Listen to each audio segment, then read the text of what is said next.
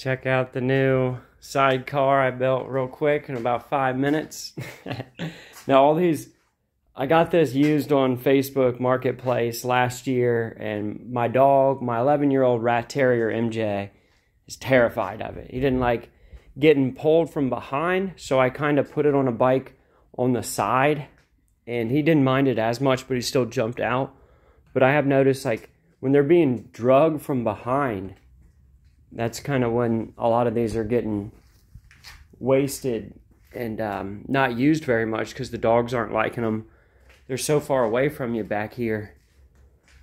And normally a dog likes to be in front of you. So I got a cargo bike that I'm also working on, and it's got like a front bed on it in front of you. So I'm hoping both dogs can jump on, and it's a low platform bed. It's an old Worksman cargo bike, and yeah, I can't wait to get that going, a motor and a battery on that thing, and get that out. But I thought this was a good idea. So far so good.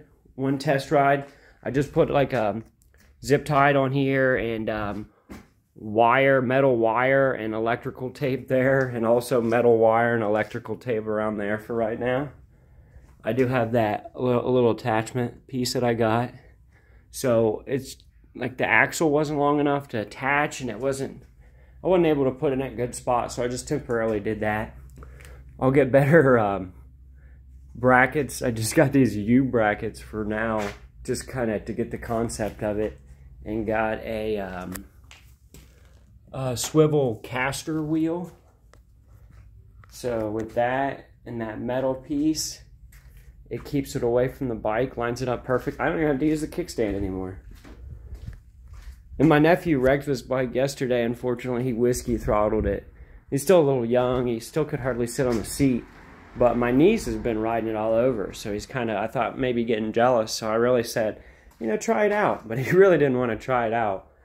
That was for a reason. He ended up wrecking it. And it didn't do too much. The pedal protected it. So the pedal, this part of the battery got a little messed up and loose. The seat scratched up a little bit, and then this end cap here. That's the two that took the brunt of the force. The frame didn't get affected. And yeah, hopefully the dog's like this. So far, so good. Got one 35-pound dog in it, and it didn't break.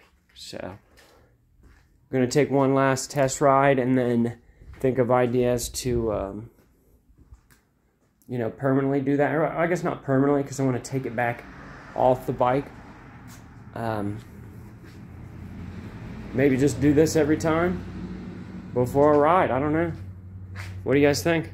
Let me know. But be nice.